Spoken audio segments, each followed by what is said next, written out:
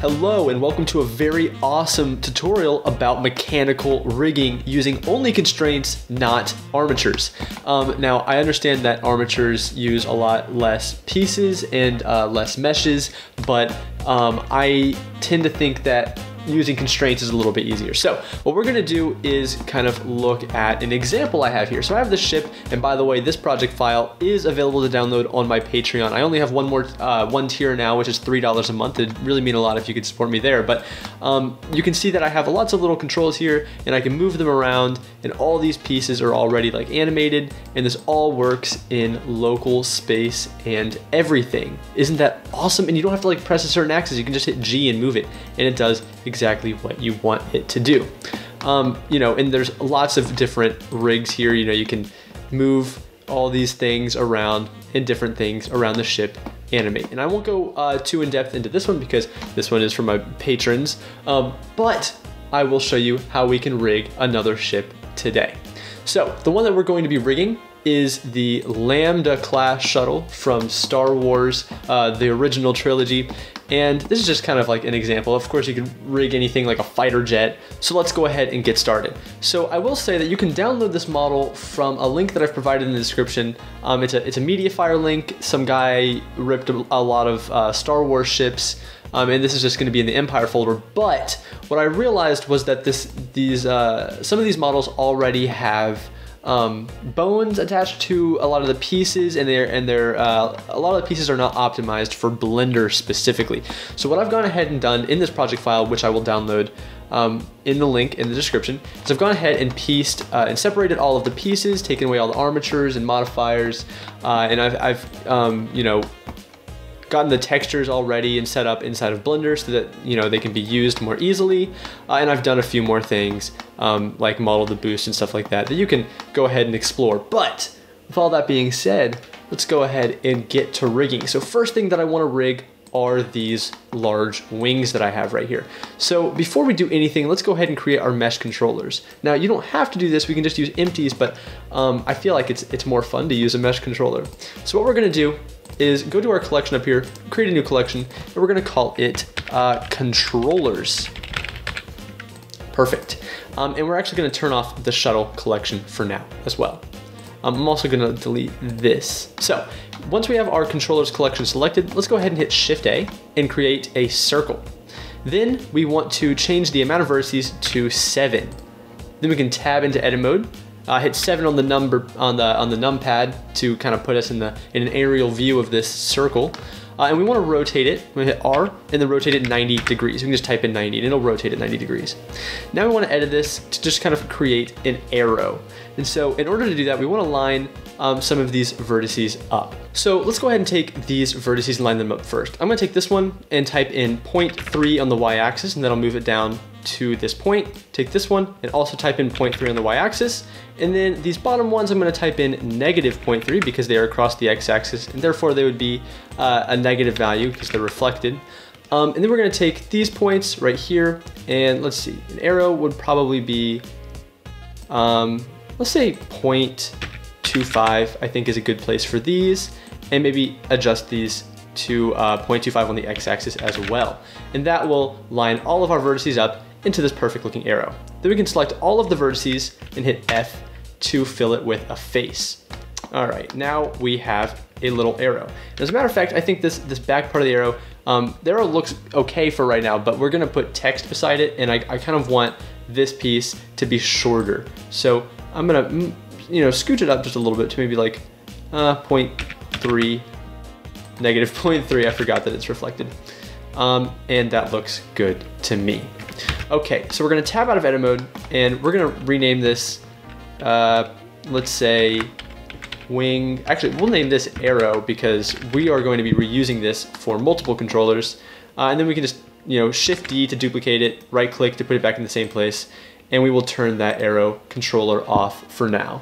Okay, so once we have our new arrow, we can go ahead and double click on it and rename it wing control. and we can hit enter. And now we have the start of what our controller is going to be. So when we have wings, we want them to move, we want to move this controller up and down to raise and lower the wings on our shuttle. So what we're going to do is actually rotate this arrow to be pointing upwards. So we're just gonna take it, hit R, and let's type in -90, and that should have it pointing straight up. Then we can move it up the Y-axis just a tad bit, like that, maybe scale it down. Then we can hit Shift-E to duplicate it, and we can right-click to put it in the same place, and then we can hit R and then 180 to flip it, and we can, of course, move it below the other arrow. The other thing that we want to do is actually put some text in here. So in order to do that, we are just going to hit Shift-A, and we're going to add in a new text object.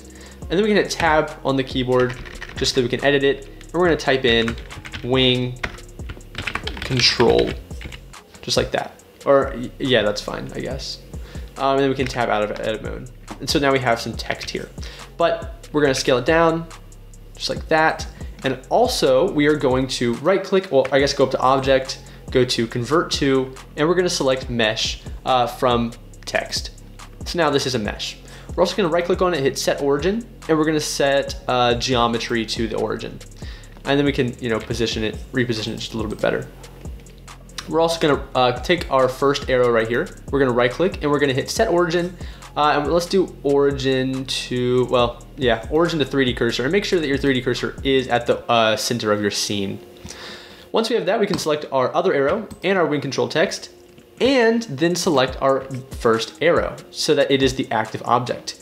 We can hit Control J and join them all into one mesh. But this isn't any kind of different colors, and we want them to be different colors in the viewport so that we can easily recognize this controller. I realize that this is all setup stuff and this is personal preference, but I'm just gonna go ahead and run through it as quickly as I can. So we're gonna go to the materials tab and create two new materials. The first one we're gonna call arrows, and the second one we're going to call, we're gonna call it text. Perfect. Now we're gonna go to the arrows and then go to the viewport display box. And we're gonna change the color to something very vibrant like yellow. And maybe turn the metallic up. I think that it tends to make it a little bit brighter when the metallic is all the way up. Okay, but now this is a little bit distracting. I like my wing controller to be a different color. So I'm gonna hit tab, I'm gonna tab in edit mode, and then I'm just going to select all of the vertices associated with the text. Then we go up here to our other material and hit assign. Then I can tab out of edit mode. Then I go to the text material, scroll down to viewport display, make it all the way white, and make it metallic. That way I have two different materials on my text. And it looks like that I actually didn't get all of the vertices in my text. So what I'm gonna do is Shift Z into wireframe mode and just try and re-grab all of the vertices in my text without getting any of the ones on the arrows. And then go back up to text and hit assign. And now we should be good to go. Cool. So now we have a cool little wing control arrow, but it's not doing us anything good for right now. So what we are gonna do is hit R and then X and flip it on the 90 degrees so that it is facing the camera pretty much, or facing the user. We're just kind of creating a interesting UI for the moment. Now we can turn our Lambda shuttle back on, and we wanna position this controller in a spot that we will be able to see. So maybe, just use the G and then the letters associated with the axes to kind of move it around your scene until you get it in a spot that you like. I'm gonna say right here so that I can take this controller and I'll be able to move it up and down. Now, next thing we wanna do is tie this all together. So we're gonna go to our controllers collection, hit Shift A, and create a new cube empty. Then we're going to hit 1 on the numpad and we're going to scale it up pretty large. And we're going to also reposition it so that it is encasing our entire object that we want to animate. It actually doesn't have to encase the full thing. It's easier to grab if it is. So let's see, we hit 3 and we can kind of adjust it a little bit. You can scale it along specific axes if you want to. I'll scale along this axis and then kind of move it up a little bit. Okay, so now we have a cool little cube controller, but it's not tied to anything. So what we do want to do is parent all of these ship's pieces to the cube. So in order to do that, we can just, hit Shift Z to go into wireframe mode, and we want to select all of the ship's pieces. Then we can Shift select the cube empty, and then hit Control P to parent it to the object.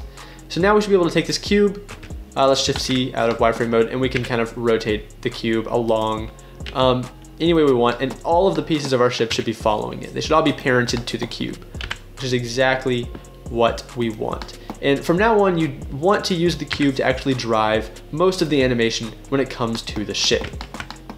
All right, we're also going to take our wing control and parent it to the cube as well. So Control P, parent to the cube. Perfect. And maybe I actually want to take our wing control and kind of drag it in a little bit. I actually like the controllers to line up a bit more with the world. So maybe take the location along the x-axis, make it 20, take the y, what was it? -3, and the z, we'll make it 45.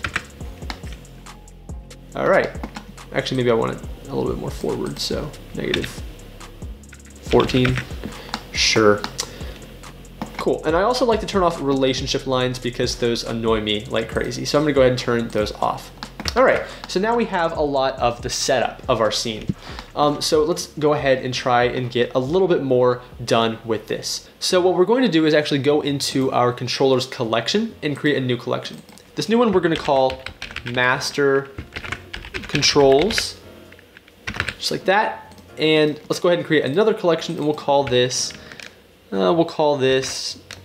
Others. And then in Others, we want to create another new collection, and we're gonna call it Wings. Well, there's already a collection named Wings. We'll call it Wing Controls. All right. So now that we have that, this is all about organization, by the way. It's best to keep as organized as possible when you're doing this kind of thing. The other thing that we want to do is move our empties into the correct collections. So we're going to take our wing control, we're going to hit M, and then we're going to move it to our Master Controls collection.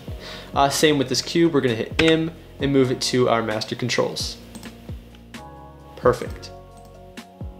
Okay, so now that we have that, we want to go to our Others collection, maybe the Wing Controls collection. We're going to hit 1 on the numpad to go into front view. We're going to figure out where on the ship this wing will rotate. By the way, I do have some turrets attached to that, but we will get to that in a second.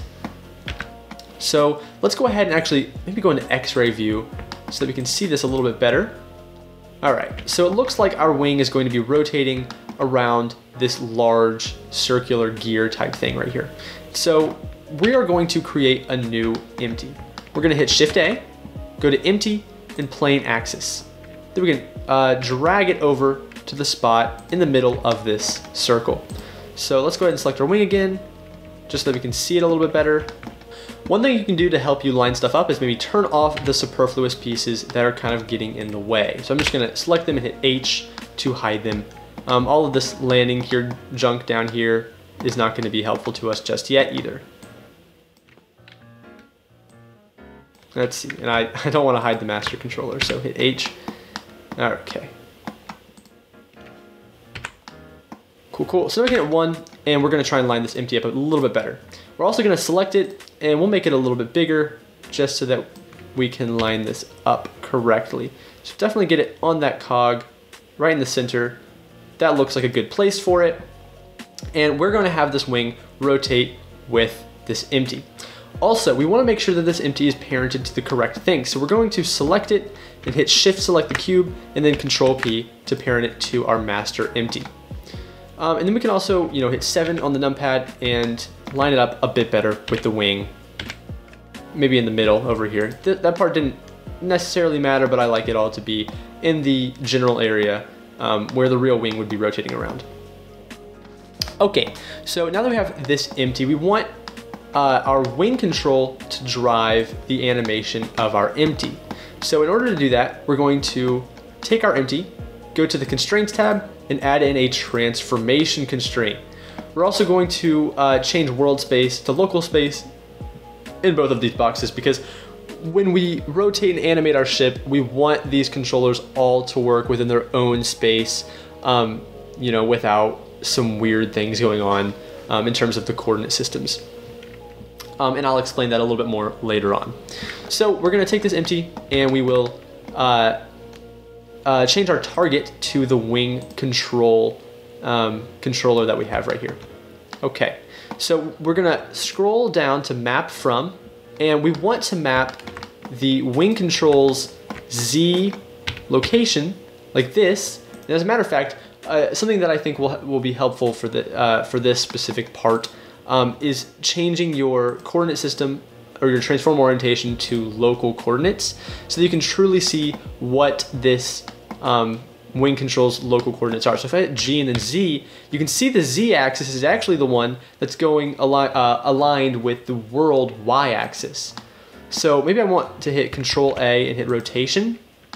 So now if I hit GZ, the Z axis is correct. Cool. All right, now we can reselect our empty down here for our wing, and we want to go from map from, and we want to take the Z axis location of our wing control and transform it into rotation for this empty, right? So we're going to go down here to the map from and go to the Z min and Z max values. Now, in order to do this, we have to look at the current Z values for our wing control. It is currently at 45. 45, I guess, it's a location on the Z-axis. The coordinates for our wing controller on the Z-axis is 45. So if I want to move this along the Z-axis, I can hit G, Z, and kind of feel out how far I want to move this controller for the wings to go down. I'm thinking somewhere around 25, or maybe 26 is where I want the wing control to stop. So we're gonna go from 45 to 26, and that is our range. So select your wing empty, and change the Z minimum value to your minimum Z value of your wing control, which in this case is going to be 26. And the maximum is its current value at 45.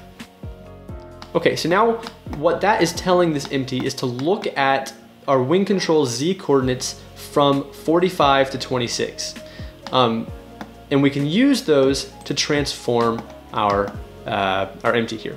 So we're gonna hit map 2 to kind of take down this menu right here. And we want to change location to rotation. We're gonna map the location to the rotation of our empty. Now, let's see, we wanna rotate our empty along its local Y axis, I believe. Yeah, so we're going to take, where it says Y axis, we can see if we adjust the values here, we are rotating it along the Y axis, but we wanna pull that information from the Z axis of our wing control. So we're gonna set the Y to Z on our Y source axis. The source for our Y axis should be the Z axis of our wing control. All right, so now we wanna move our wing control down to 26 so that we can get a sense of where our rotation is gonna be. As a matter of fact, at this point in time, it would be helpful to actually parent the wing to our empty. So we're gonna select the wing, then select the empty, then we're gonna hit Control P and set the object. So now you can see if we rotate this empty, the wing is gonna follow it. Cool. So let's take the wing control. Well, let's go back to the empty, and we're going to actually figure out how much we want this empty to rotate. Now, if you look at Google Images of the original Lambda shuttle, you can see in this image right here, well, let's see, this image right here, that the wings are almost, this bent part of the wing is almost straight down, and then it goes out, it juts out from there. So we're going to try and get this part of the wing to go straight down. So let's go ahead and rotate. We'll figure out the minimum value here. I want the wings to be going straight down. And if you don't want it to go straight down, of course you don't have to make it do that. But I think it's more realistic if we have it go maybe around this angle, let's say 130 degrees. So our minimum value will be 130 degrees. And our maximum value should set the empty back to 0. So now if we take this wing control and we move it around, you can see it is causing the wing to rotate. Pretty cool. But, you know, we are having to still hit G and then Z and move this wing control around instead of just hitting G and being able to move this easily. So we're going to select the wing control, go to the constraints tab, add a new constraint, and select, let's say, limit location. You want to turn all of these limit location values on, and you want to look at the actual values for our wing control to input here. So the location on the X value should be 20, and the maximum should be 20 as well. And the location on the Y value should be -14 on the maximum as well. And the Z is going to be our range. So the minimum is going to be 26, and the maximum is going to be 45. And we want to select Effect Transform and change this to local space. So now we can move this wing control just by pressing G in any orientation without having to press any of the axes. Pretty cool. All right, and the way that we can get the other wing to respond to this controller is very, very easily. I'll actually show you that in just a second. So I'll put this wing all the way up, and let's hit 1 on the number pad and hit, we can actually duplicate this empty as a matter of fact. So we'll hit 1 after selecting that empty, and we're gonna hit Shift D and drag it along the X axis, just like this. We wanna put it in the center of our cog over here. So kind of line it up the best you can. Let's see, maybe like that. That's pretty good. All right, but now you can see if we do move our wing control, well, first of all, the wing isn't parented, so let's go ahead and do that. Select the wing, select the empty, Control P, object. If we move our wing control now, you can see this wing is rotating the wrong direction. So to fix that, we're just gonna take our empty and then go to the map 2 coordinates and change minimum, let's say minimum to -130 and see what that does. There we go. So you just wanna kind of flip that value so that it's rotating the opposite way. Perfect. Now we can move this wing control any which way, and it is affecting the rotation of our wings. Super cool. But you can see we have a problem, and that these turrets, which are on the wings, are not rotating with it. And by the way, I've also found that these turrets should only be in this orientation when the wings are down. When they're up, they should be rotated another way. So I'm gonna show you a quick little way to fix that. And then we're going to round out this tutorial, and you can use the things that you've learned to kind of, maybe rig the landing gear. If you still have any questions, I can release a part 2 if you'd like. So what we're gonna do is hit Shift A, create a new empty, make it a plane axis, and we're going to, let's see, we're gonna try and line it up with the turret's orientation. So we're gonna hit 1, turn on X-ray view, and we're going to move this empty up to the turret. Now we want the Z axis to be going through the turret, so we're gonna rotate our empty to try and match the orientation of our turret the best we can. Let's see, I think it's around -40. And we just kind of want to line it up. And then we can hit 3, and we want to line it up this way as well. So somewhere in the center of our turrets is where our empty should be. We can even kind of go into this view, and we can hit G, let's see, Shift Z, maybe, or kind of line it up a little bit better. G, Shift Z, right there. All right, that looks pretty good to me. So now that we have that, we can turn off X-ray view, and we want to actually parent this empty to, let's say, the rotation empty. We'll try the rotation empty first. So we're gonna select the empty, then select our rotation wing empty for this side, and then hit Control P, and we're gonna set the object. So now that empty should actually rotate with the wing, which it does. Perfect.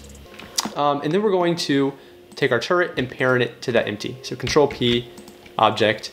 Now our turret should be rotating with the wing. Pretty cool. So what we actually want to do is take our wing control all the way down and select the empty that the turret is parented to. Then we want to go to the constraints tab. We're gonna add a new transformation constraint, change it all to local space, set the target to the wing control, and we want to do the map from values from the Z minimum of 26 and the maximum of 45. Then we can take our map 2 values down here and change the axis to the one that we need. So we want it to rotate along the Z axis. So we're gonna change rotation, and we actually don't have to change the source for this because we're going to be using the Z location axis to transform the rotation around the Z axis of our empty. So whenever the wing control is at its minimum value, we actually want this empty to be rotated 0 degrees. But when this wing control is at its maximum value, we are going to rotate this turret up a little bit. So if we take the maximum value and we rotate it, you can see that the turret is getting out of line with the wing, which is not what we want. So we want to go over here to the order, to the this default drop-down menu right here. And we want to make sure that Z is the coordinate that comes first. So we're going to go down here and choose one of these options right here. I'm going to choose the bottom one. So now you can see our turret is now in line with the rest of our wing. Perfect. We can kind of adjust the max value a little bit more until we have this turret, you know, maybe at 90 degrees is a good value. So it's kind of aiming up just like that. Super cool. So now if we, you know, drag this down, you can see the turret is rotating out as our wings come down, and it rotates up as our wings go up. Perfect. So now we can actually take this empty and we can duplicate it, drag it over here. And of course it's not lining up. So what we're gonna do is change the Y rotation to be 40 degrees instead of -40. So now the Z axis should be aiming the correct way. And maybe we can line it up a little bit better with the actual turret. That's all right. And then once we have that, we want to fix it up a little bit. So we're gonna change the maximum value to 0 so that we can, you know, get this turret parented to our empty. So we can select the turret, then select the empty, and then hit Control P, select object, and now we can go back to our empty and change the maximum value to 90. Well, actually that's gonna be the wrong direction. So we're gonna do -90 because we are flipping it because it's across an axis. So now, if we take our wing control and we drag it with G, we are having a bit of a problem. And this is something that you're gonna have to deal with. You're gonna have to go through and kind of, you know, debug your rig a little bit. So you can see that the rig that this turret is parented to is actually parented to the empty for our left wing instead of our right wing. So we're gonna select this empty, then select the empty for the correct wing, Control P, and then object. As a matter of fact, we're gonna select it, hit Alt P to clear parent and keep transform. You know what? Let's actually change some stuff. So we're gonna zero out the transformation constraint we have here. Then we're gonna clear the parent of our turret. So Alt P, clear parent, and select our empty, Alt P, clear parent and keep transformation. And now we should be able to parent it to the correct empty. So Control P object, turret empty, Control P object, go to the empty, and maximum should be -90 degrees. All right, now let's try and do that again. There we go. So now you can see when the wings are down, the turrets are facing out. When the wings are up, the turrets are facing up as well. So super cool. And I'm going to turn everything that I've hidden back on. So Alt H to turn it all back on, and look at that. We can test this by taking the cube, rotating it, and moving it, and then taking the wing control and moving it. Now everything should move with it. You can just hit G and move it along. Super cool. So what I'm actually gonna do is take this wing control and go to the object properties, then go to the visibility and uncheck show in renders. That way, this wing control will not render because it is a mesh object, not necessarily an empty. And I think that's gonna be it. Of course, you can also just hide the entire controller's collection if all of this stuff is getting in your way. But I'm just gonna go ahead and hide the others collection. We should be good to go, just like that. So we can take the wing controller and move it all around, and we get some really cool stuff. Now, if you'd like a part 2 of this tutorial, which would be me focusing on the landing gear over here, focusing on how to actually rig these pistons to go up and the doors to close behind it with the correct timing. Be sure to leave a comment down below and I can give you a part 2 of the tutorial, but I think this is where I'm going to leave you to kind of try and do it on your own. So thank you so much for watching. I am KextNext and I will see you next time.